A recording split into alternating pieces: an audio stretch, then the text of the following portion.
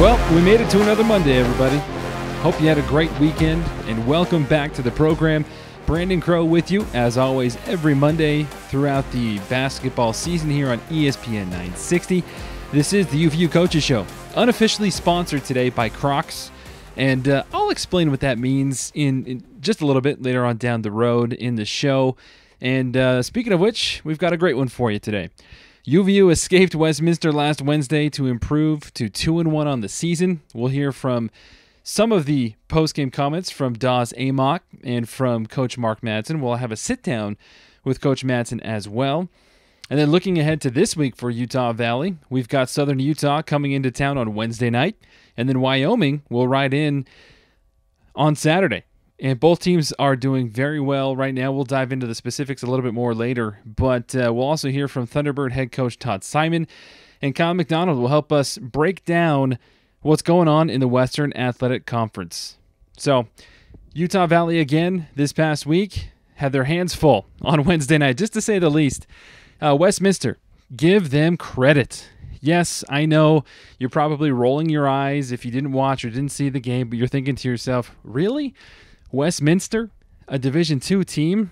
Yes, that is. And that's why they play the game.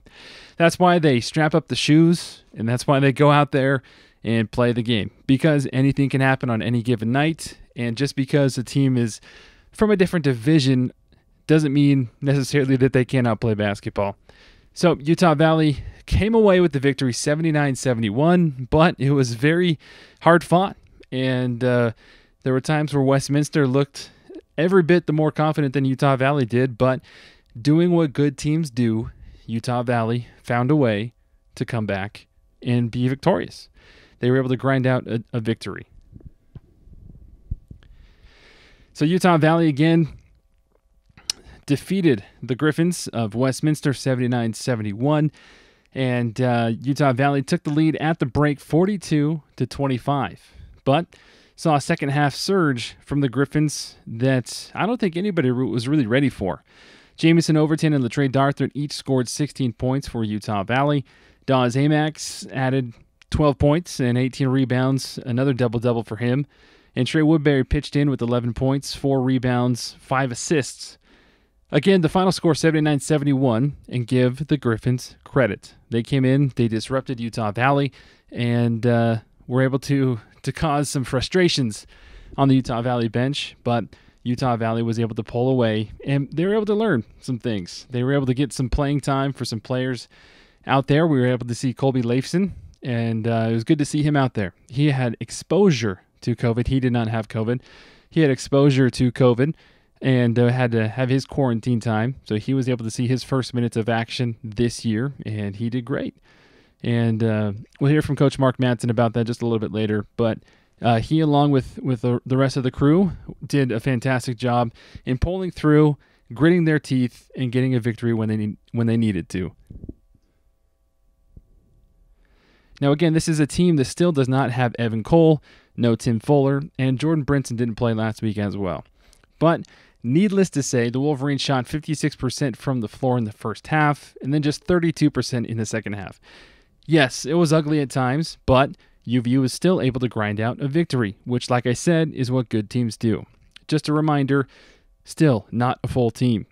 But this team is going to continue to get better. They're growing together, and they're still finding ways to learn together. And this is what Dawes Amack had to say after Wednesday's victory. I think we started off the first half how we should play, the way that we're supposed to play, and we came out in the second half and we had some lapses that led to turnovers, miscommunication on defense, which we were making emphasis. The staff was trying to let us know that these are the types of games that we gotta put the fire out early and do what we're supposed to do. And we didn't quite do that in the second half, but like Coach was saying in the post game talk, that this is a game where we learn, and all it is just feedback and information for us to get better and just keep growing as a team. How valuable is it to have an early game where you needed to make some plays down the stretch? They had some momentum. They made that run to get it close there, kind of late in the game. How important is it to have that experience early on in the season and kind of learn and grow from it, like you said? I think that's what you just said right there. That's the most important thing that we can do as a team, because right now our end goal is the conference tournament and winning that. So everything we do from here is just to build up for that. We're just trying to prepare for that as a team. So all these mistakes and lapses, and the good and the bad, is just our building blocks towards the end of the season. And the earlier we learn, the better it is for our team. I also wanted to talk about the acclimation process. So many guys didn't get minutes last year. I know you were around the team, so you know these guys, but it's a little different being on the floor. Yeah. Now that you're starting to get a couple of games in, how's that evolution coming as far as this team goes in your view? Yeah. Well, like we all say, we got a super deep team. Anyone can outplay anybody from 1 through 5, starters or non-starters. We got some guys who are out, we're coming back, and they're rotational guys that are going to be a big impact for us and help us do what we're trying to do. So, I mean, it keeps you on your toes. You can't ever take plays off. You can't really mess around, because if you mess around, you got somebody just as good coming in to take you off. And if you're not ready, then that's just how it's going to be. What do you feel like the step this team needs to take next? I mean, you get the win tonight, which was nice, 2-1 on the season. That's nice. But what's the next step? I think the next step is just growing as a team overall. I think we're young, and we have guys that have experience, but the role that some guys have to play now, I think just the mold that they're fitting into now is important for us to know what we're supposed to do, for us to be the best possible team come in March. I think if we do what we're continuing to do and practice every single day and win the games that we're supposed to win and continue to, outwork every team that we play, I think we're going to be in a great position come November or March time, when we got to play in the conference tournament and so on after that. So you heard it straight there from Fardaws Aimaq. They need to get better, and they will, and especially on the defensive side. With the growing pains comes some communication gaps as well. And again, we're not having a full squad still. Everybody is still trying to figure each other out, and this is what Coach Mark Madsen had to say after the game against Westminster on Wednesday night. Yeah, thoughts on the game. What I told the guys was this. First of all, give Westminster a lot of credit. Westminster battled and battled and battled and made it a very close game. I told our guys it was a story of two halves. The first half, we go to the locker room with, I think, a 17 or 19-point lead.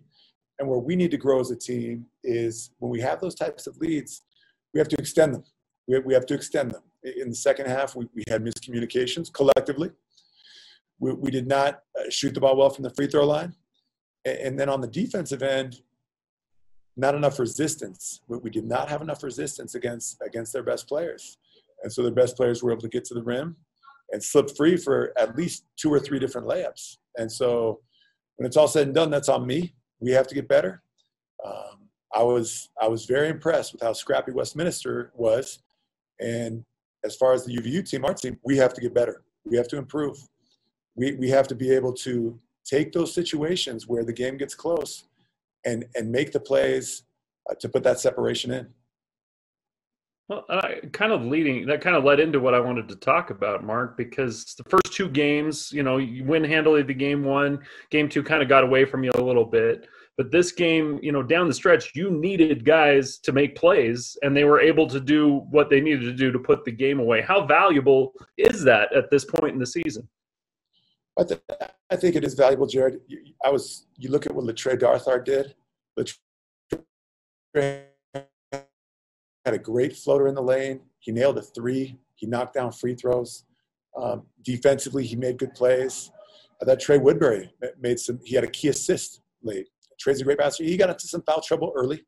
but Trey made a heady play to drop the ball for a layup to one of our players. And so, obviously, again, you have to acknowledge Coach Norm over at Westminster, the heart that the Westminster players played with. But I was proud of our guys for when the game did get close, because we weren't making our free throws. Our guys were able to step up and make plays.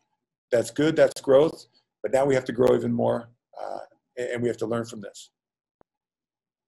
How did you feel like they did over? You mentioned a couple of guys that made some really good decisions down the stretch. There was that stretch though where the decision making, in the first half you had a stretch where it looked, it was great. You had that big run, and then in the second half maybe some of the decision making was questionable. How do you feel like the team's doing overall in that area at both ends, offensively and defensively? One of the biggest areas of growth that I can see right now, and I'll go home and study the tape, is defensive communication. First half, we were good. We were talking and pointing. Communication was happening. In the second half, it did not happen at the same level. And so we'll continue to work on that, because those lapses, most of those lapses are preventable with great communication. And so we have to improve our communication. I would say that executing in tight quarters, Westminster got into us on the press. We weren't able to execute our press breaker. Again, give Westminster credit, but that's an execution thing that can be corrected, and it will be corrected. And it's on me to correct it. But, when it's all said and done, to have this experience now, we're going to take it as a positive, because we're going to pull the clips. We're going to do team film training tomorrow, and we'll do individual film study, and we'll grow from this. We'll improve from this, and it'll help make us better in the next games and in conference. So again, you heard it there from both Coach Mark Madsen and Fardaz Amak. They both talked about stepping up the communication on both sides of the ball, offensive and defensive, and especially defensive play. And definitely they will need that coming into this week with Southern Utah and Wyoming. I mentioned earlier at the beginning of the show, they both are fantastic programs and really clicking right now. Southern Utah sits atop of the Big Sky and are coming off of 2 thrilling one-point games against Montana over the weekend. So the Big Sky is adopting the same style of play as far as conference goes that Utah Valley and the Western Athletic Conference will have come January, where each team will play each other 2 times back-to-back in the same location. One game, one team will be away, the other game, the other will be home team. So in this case, Southern Utah was the host, and Montana came down on Thursday, and Southern Utah got the first victory over Montana at home in Cedar City since 1999. Final score there was 64-63 in favor of Southern Utah. And then just two nights after that, just a couple nights ago, on Saturday night, Southern Utah again in a thrilling fashion, 75-74, takes down the Grizzlies. So again, Southern Utah coming off of 2 thrilling 1-point victories over a good solid Montana squad sitting atop of the Big Sky is who Utah Valley plays in Orem on Wednesday. Fast forward a couple days after that, and then the Cowboys of Wyoming. They're not last one up wooden horses right now either. They're 3-1, and they're coming off of a big 76-73 win over Pac-12 foe Oregon State last night.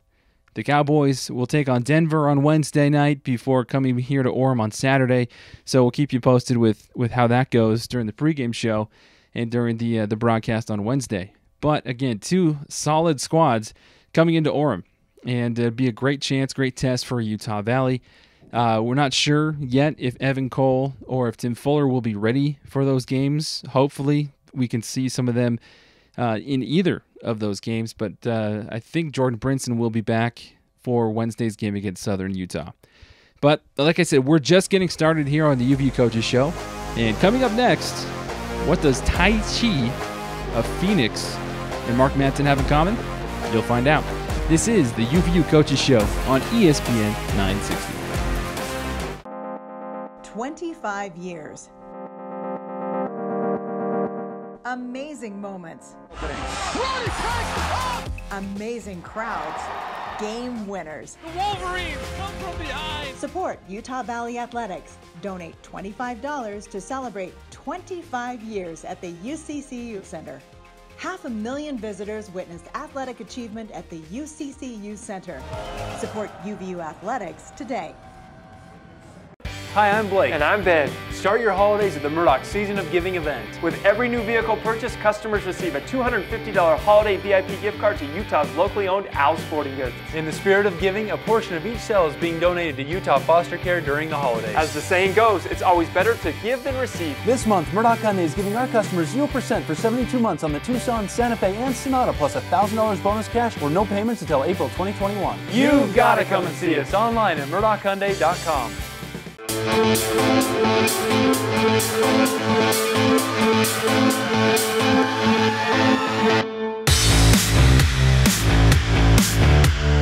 Hello again, everybody, and welcome back to the UVU Coaches Show presented by the UVU Alumni Association. Brandon Crow with you here, as always, every Monday throughout the basketball season on ESPN 960.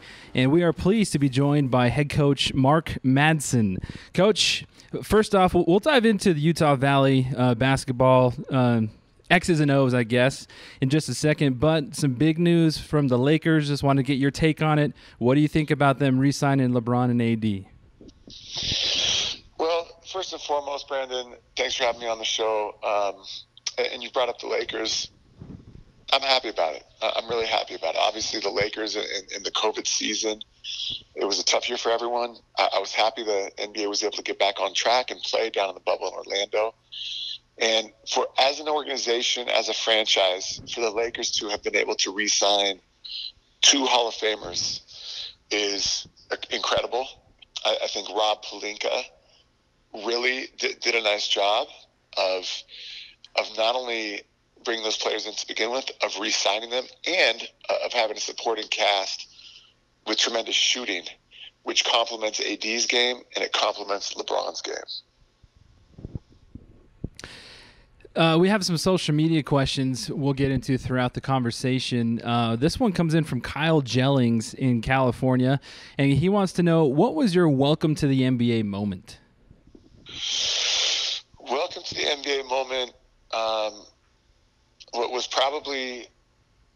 probably in the weight room on the very first day of training camp. I was nervous.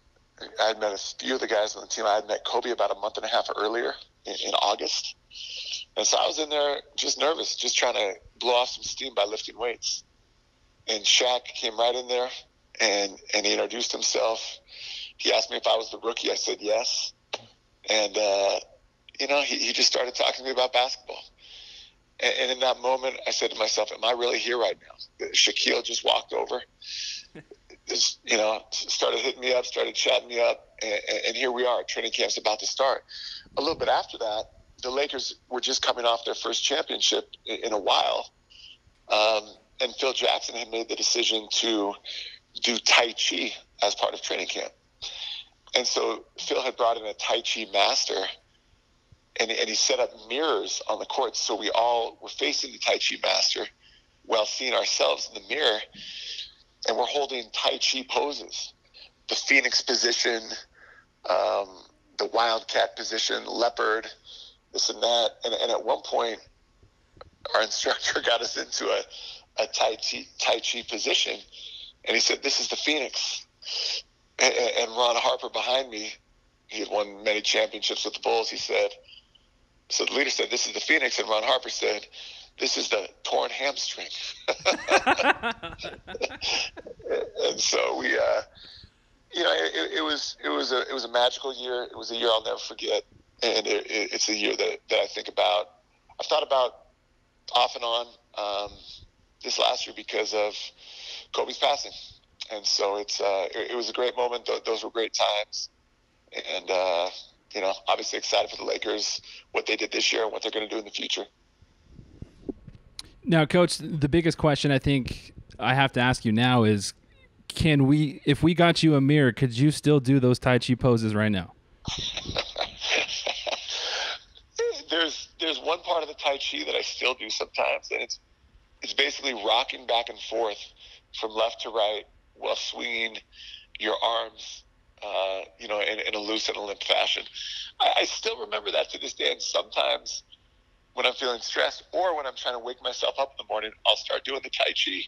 just like Phil Jackson and the instructor taught us way back when, many years ago. Well, I served an LDS mission in Korea, and I had some Koreans teach me some meditation things, and so I would love to, in the off season sometime, maybe after we go hiking in some Crocs or something, have you teach me some Tai Chi. Brandon, you got a deal. We just got to make sure we actually get the hiking in Crocs, like you said. It can't just be something we talk about, something we say we're going to do. It needs to happen. It needs to happen. No, for you, Coach, I will buy my first official pair of Crocs. There we go. There we go. Coach, what's it been like for you and your squad so far? You've had 3 games underneath your belt. You're 2-1 heading into this week with Southern Utah and Wyoming. What's it been like trying to balance the whole COVID situation with back to school and basketball? It's been a challenge. I think if you asked any D1 coach, any coach in America at any level, what it's like to coach a team during the pandemic, it's a challenge. Just in the last 3 days, we've had 3 players. No, as a matter of fact, we've had 4 players return from quarantine. 2 had COVID. 2 had had a high probability exposure to COVID. They ended up not getting it. But nevertheless, everybody served a 14-day quarantine. And so bringing players back after they've been out of rhythm or after they've been severely sick in one case, it's a challenge. It's a challenge, and you have to be careful. These are young men. I have 2 sons now, and so I do try to treat our players as I would treat my own sons. And that at times it means exercising discipline and exercising order. At other times it means putting my arm around a player. And sometimes it means saving our players from themselves. The player I have in mind, he wanted to be out there playing a lot, but we have to be cautious and careful as we bring him back from his COVID symptoms and from the COVID sickness. Life is bigger than basketball. Health is bigger than shooting a ball.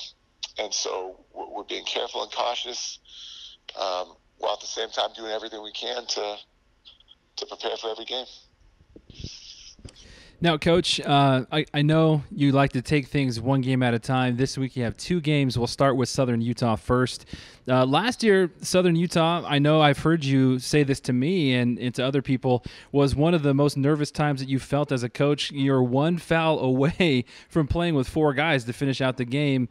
What are you expecting in this year's matchup?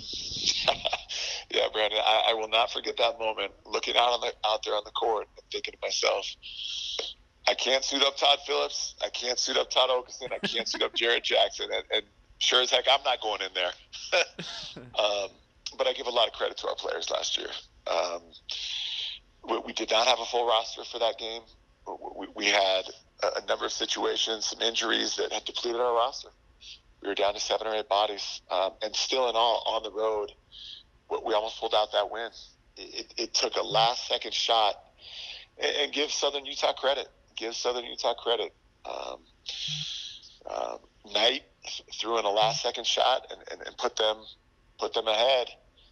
We weren't able to surpass it in the final seconds of the game. But Southern Utah has a great program. They have a program with tradition. It'll be a tremendous game. We've been studying tape on them. They've been watching tape on us, I'm sure. And I like the additions that they made to their team this year. That being said, we made additions too. And so it'll be a great game. I think it'll be a well-fought game. What can Wolverine fans expect on Wednesday night's matchup and Saturday's matchup that we haven't seen so far this season? I'm hoping, Brandon, that you guys are going to be able to see a full roster. We have not seen that this year. We have not been close to that this year for various reasons. And so I'm hoping that all the UVU alumni out there, all those basketball fans and supporters of UVU, I'm very hopeful that they're going to see a full roster either Wednesday or Saturday. Hopefully both. I don't know if both will happen, but that is what I'm shooting for, and that's what our medical and training staff is shooting for, because when we're at full strength and when we're in rhythm, we're going to be a really good team this year. We're going to knock some people off that will surprise some people. But again, it's not going to be a flash in the pan immediate thing, because in the same way that other schools have dealt with injury and COVID situations, we're kind of hitting that wave right now. And so again, I'm hopeful that we can put a complete team on the floor, and I think that'll be exciting for the fans. I know it's exciting for us. All right, Coach, we know you're very busy, but we thank you for taking the time to be with us, and good luck in the prep for the next couple of days. We'll see you Wednesday. Sounds good, Brandon. And I'll shoot you that link, crocs.com, man, so you can, so we can get that taken care of and get on that hike. Absolutely. Send it my way. Sounds good, man. Thank you. Talk to you later. All righty. That was Coach Mark Madsen with the UVU men's basketball team. We'll be right back with more on the UVU Coaches Show right after this. Right next to UVU, Wolverine Crossing is the premier award-winning student property in Orem. With renovations of nearly $5 million, Wolverine Crossing has the look and feel of luxury living, including contemporary upgrades and top-tier amenities. Wolverine Crossing supports a strong academic environment, whether you're on campus or remote, and the resident assistant program is nationally recognized, so safety and support is the top priority. Lease now and get half off your November rent. Wolverine Crossing, this is home. Some people see just another local Utah sports app. Oh, wait, what? A local Utah sports app? Introducing the new KSL Sports app, powered by KSLSports.com, Utah's only all-in local sports app, connecting you with all the action you love. The latest news, insider analysis, podcasts from the pros, and so much more. Free. Available right now, anywhere you are. Download the free KSL Sports app today from your favorite app store.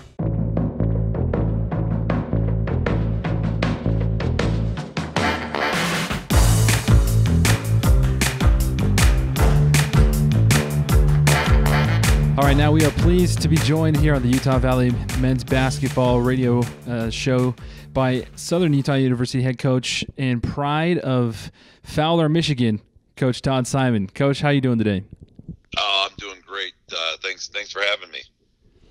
So, Coach, we'll get to basketball, especially your fantastic win over Montana last night, 64-63. First time since 1999 you guys have beaten Montana at home. We'll dive into that just real quick. Since we are in football season, growing up in Michigan, who did you root for? I was a Michigan football fan growing up. I just, for whatever reason, everybody kind of picks a side. And But I was diehard Michigan football and following the Fab Five. But on the basketball side, kind of once Coach Izzo was a Michigan guy, and he kind of started following Michigan State basketball. Once he kind of got in there, we got to root for one of our own. But definitely in the football side of things, it was all Michigan football. Have you ever met Coach Izzo before? Yeah, he's been great to us, and back when I was coaching at the high school level, we sent him a couple players, and he's been good to us. Gave us a game a couple years ago, so he's been a good guy and a good example to kind of follow, and enjoyed watching a lot of his practices kind of coming up. Now, would you say that he's one of the coaches that, as you try to continue to mold into your craft, is he somebody that you definitely look up to and aspire to be somewhat like? Yeah, his style, you come from that area, just the hard-nosed toughness over everything type of mentality, just following that. I think that exemplifies that mid-Michigan area, that being from there, and so just kind of coming up, that kind of formulating your basketball philosophy. I think watching those practices at a college age, high school age, and peeking in there every once in a while, and then kind of doing that throughout and following the program. I think that exemplifies a little bit of what we're trying to do here as well. Now, where did your love of basketball come from? I think just being in a family in an area that values sports. I think growing up, just kind of falling in love with it. I mean, at an early age, Magic Johnson being from the area and following that, and Detroit Piston bad boy basketball was so good and such a phenomenon growing up that it was a kind of a natural love at first sight type of thing, and I think the sports just kind of been such a big part of my life, since that young age. But I think just that part of where we grew up it's such a big deal. Excellent. Well, now you've gone through several different stops, and here you are at Southern Utah. Been there for a couple of years now. Last year, Utah Valley was one foul away from playing against you guys with 4 players, and Coach Madsen, I know, talked to him, said he doesn't ever want to repeat that again. We'll dive into the matchup here just a little bit, but again, congratulations on that big victory last night against Montana, 64-63. I know it's been kind of a crazy offseason and a crazy year for everybody, but what did last night's victory really mean for you and your program, especially during this year? Yeah, I mean, it was a good, tough-nosed victory. You know, we didn't play really great. You know, we didn't make a lot of shots. You know, it was kind of a hard-nosed, you know, kind of throwback basketball game with 2 physical teams. And ultimately the game came down to, you know, us taking care of the ball, which we did a great job with, and offensive rebounds and getting to the foul line. And our guys having the maturity to realize, hey, the shots aren't falling. Let's just stay on attack. And we did that. And guys just kind of kept getting paint touches. And that was gratifying to be able to win that way. Now, hopefully we'll clean up a few things and have at it tomorrow. So, again, conference play right now, Utah Valley, and I believe many other conferences are following the same format where it's the 2 games back-to-back against the same opponent very quickly.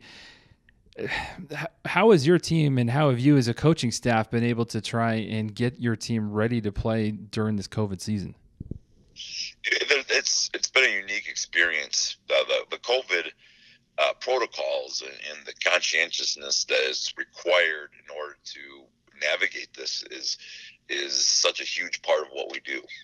And luckily, we're fortunate. Our guys have done a great job with it. You know, it requires a lot of sacrifice. These 18 to 22-year-olds are certainly giving up a lot in order to play these seasons, and hats off to them for doing so. But there's no shortage of strategy that goes into it, and constant preaching of you know, being careful and who you surround yourself with.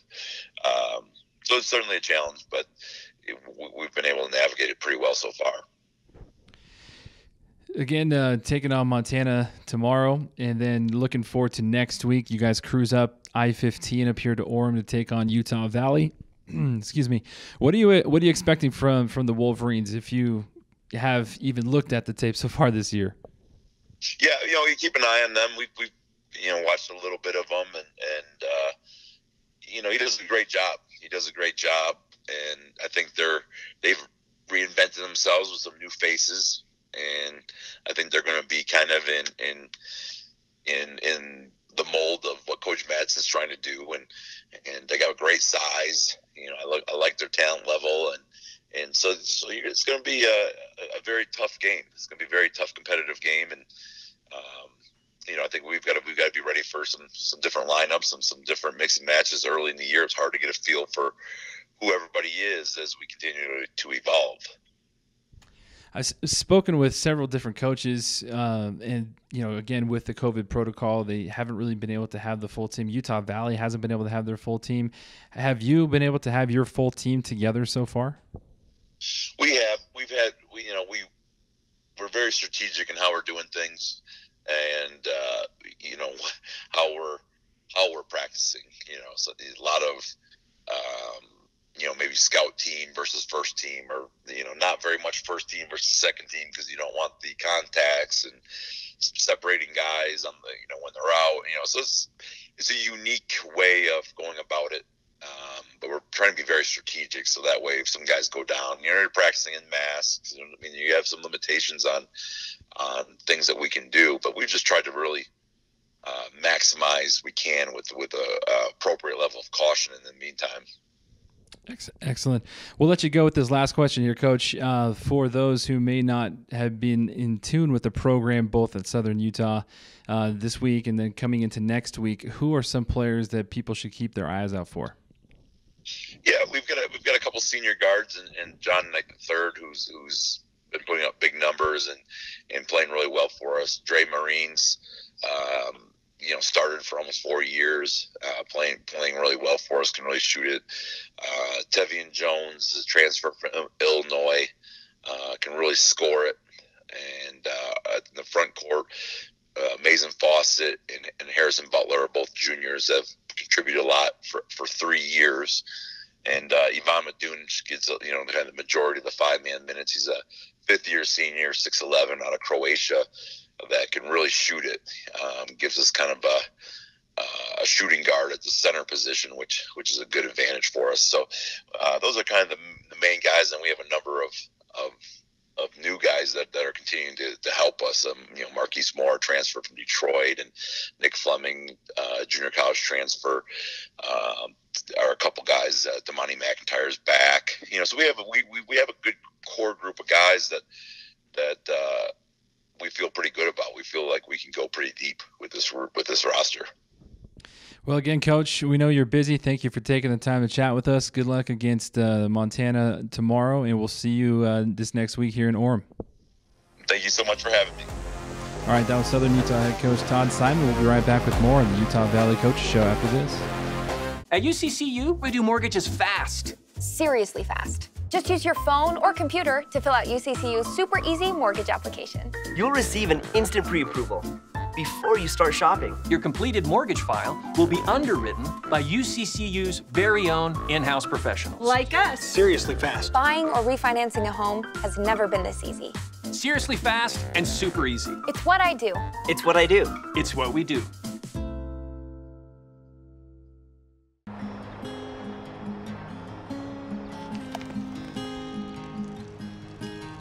I love this view.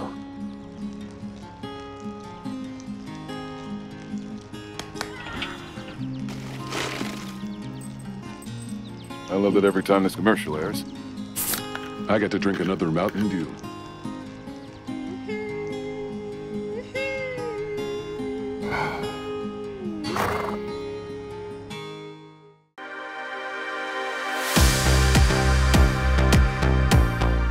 All right, everybody, welcome back to the UVU Coaches Show right here on ESPN 960. We're going to wrap up shop here. We're going to take our weekly look at the Western Athletic Conference, recap Utah Valley, and this segment, I guess you could say, unofficially sponsored by WackHoopsDigest.com and Kyle McDonald. Kyle's always joining us each week to give us the ins and outs of the Western Athletic Conference, as well as his insights with Utah Valley. Joining us via digital technology in Las Vegas, Kyle McDonald. How are you, man? I'm good, Brad. A little tired. Played a little bit of golf this afternoon. We tried playing 18 holes, but it got a little dark too quick, and we're just a little tired. Legs are a little tired, but overall, I'm good. I'll tell you whose legs were tired was Utah Valley's defense in the second half on Wednesday against Westminster. I mean, give Westminster credit, but they gave Utah Valley fits, and it was a lot closer of a game than a lot of people thought. What's the word I want to describe for that game that I watched on Wednesday night?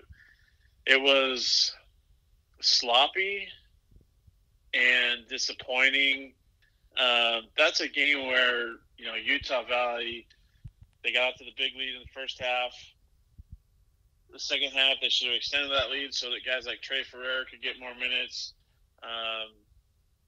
It just, I don't know, maybe they were just tired because JJ, Trey Woodbury, Fardaws, they've played a lot of minutes early on in the season so far. So it might have been a combination of tired legs, but still, you got to have that mentality that when we get up big at halftime, we have to bury a team, especially a non-Division I team. Unfortunately, that didn't happen. I think Mark Madsen said it best in his post-game presser. Give credit to Westminster. They kept battling and battling and battling. And the thing is, with a school like that, who's a major underdog, you let them have confidence. I mean, had they not had the big deficit to overcome at halftime, who knows what could have happened. So, credit to Westminster, but, Utah Valley got a win, which is obviously important. It just, you have to have that killer instinct where we're going to bury somebody when we have a big lead instead of let them kind of crawl back and take possessions off. And I think Madsen said as well that there was a ton of miscommunication on defense. So they really need to address that, especially with what's coming up this next week. Again, we have seen what Jamison Overton can do, and in the first 2 games of the season, over 20 points. This game, him and Latrey Darthorn had 16 points combined, and he continues to show that he has definitely upped and improved his game since last season. Trey Woodbury, double digits as well, and also dishing out 5 assists. So he knows that he can. Well, we know what he can do, and especially from a lot of different platforms. Is there anybody else that stood out to you from Utah Valley, really that kind of piqued your eyebrows a little bit? I think Blaze Neal gave some really good minutes when he came in. I know that Jordan Brinson struggled a little bit. Jaden McClanahan has his moments, but Blaze Neal just kind of showed Mark Madsen that he can run his offense. He executes, he hits shots, and he doesn't turn the ball over too much. So Blaze Neal is somebody who's stuck out. I mean, obviously Fardas had another double-double, dominating the boards. Hopefully, once they get Evan Cole back and Tim Fuller back, Fardas can get more breathers so he can keep up his energy and keep dominating the paint like he has in the wins that Utah Valley has. And going back to what you're saying, Trey Woodbury cannot get in foul trouble. And why I say that is you saw how out of rhythm he kind of was, especially in the second half with dealing with foul trouble in the first half.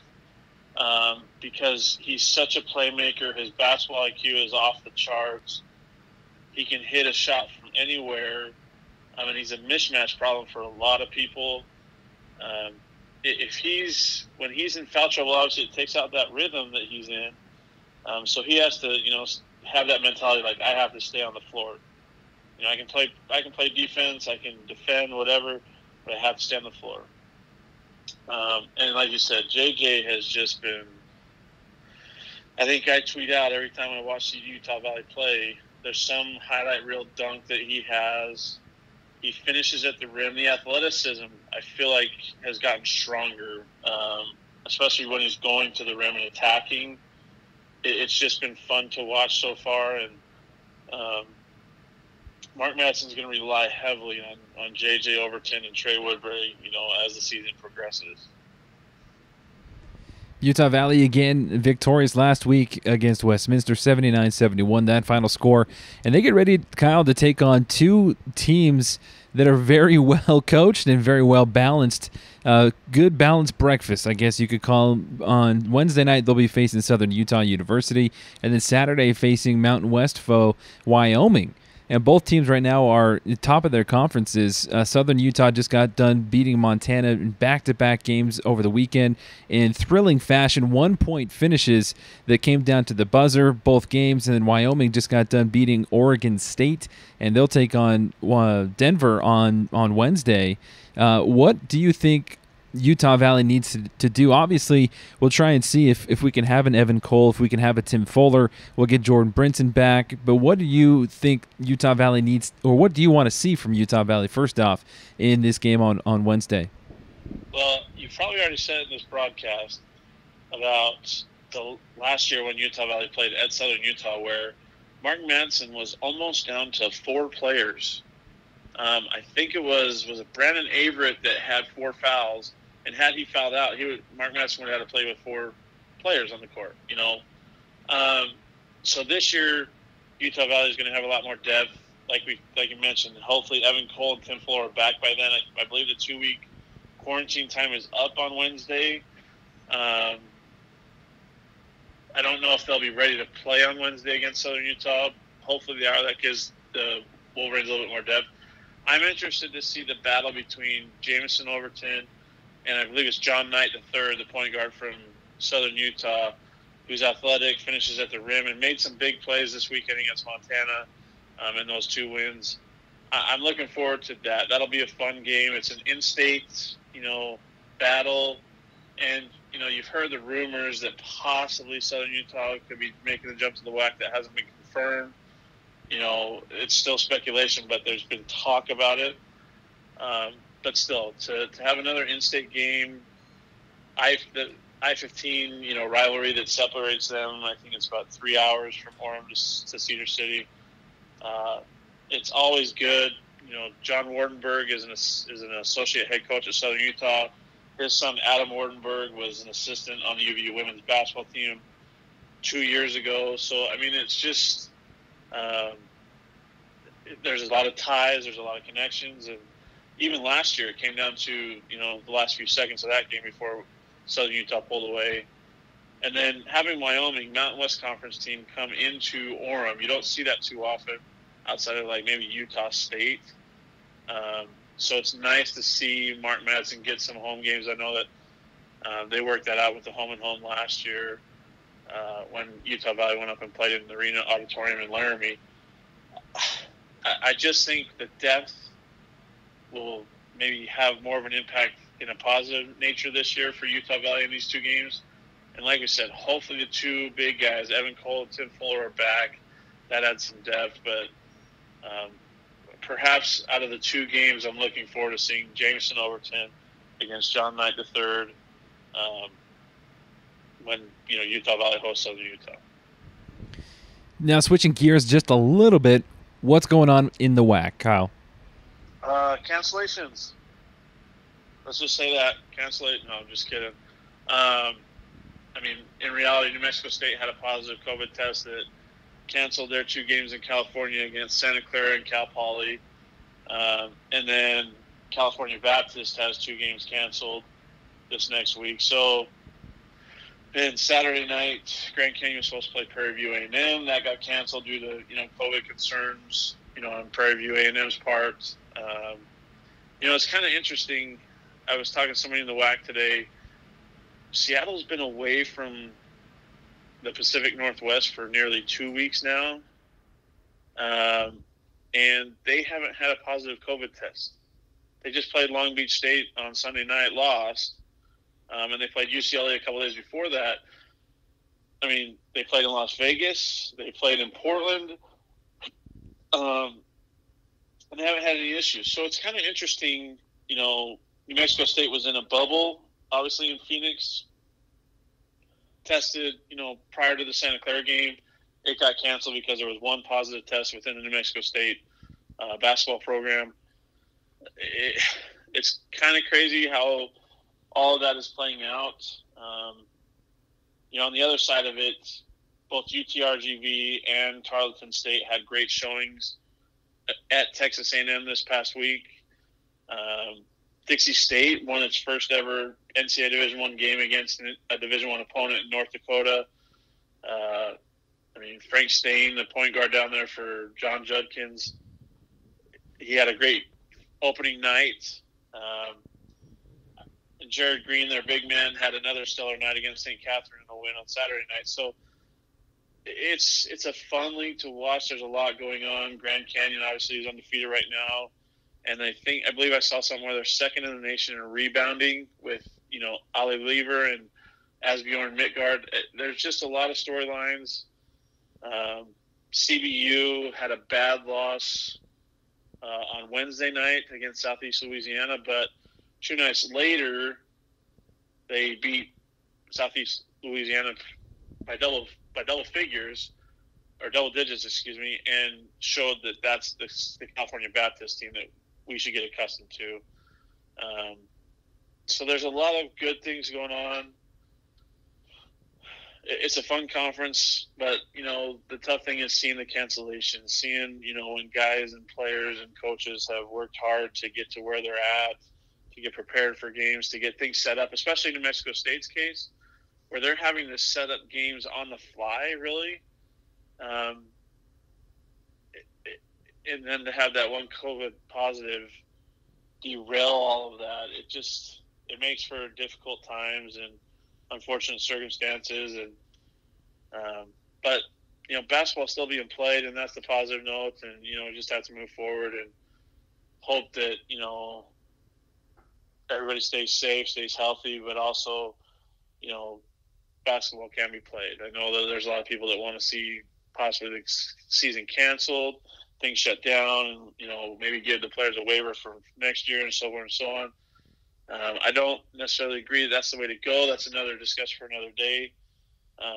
But there's been a lot of good basketball this week, and looking forward to more of it in the weeks to come. Well, Kyle, we know you're busy as always. Thanks again for breaking it down with us in the Western Athletic Conference and with Utah Valley. Safe travels, and win a couple extra bucks for me down there. Oh, we won't go into that discussion tonight, Brandon, but thanks for having me as always.